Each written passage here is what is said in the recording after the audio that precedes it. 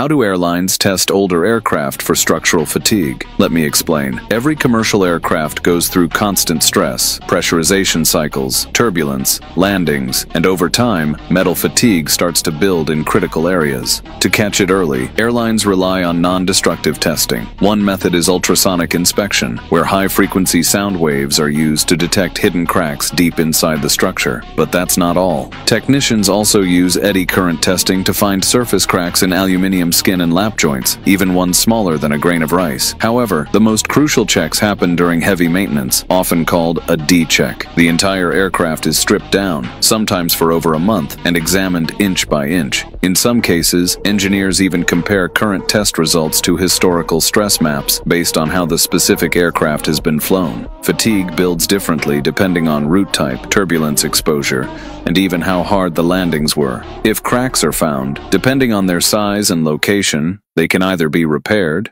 or trigger a part replacement.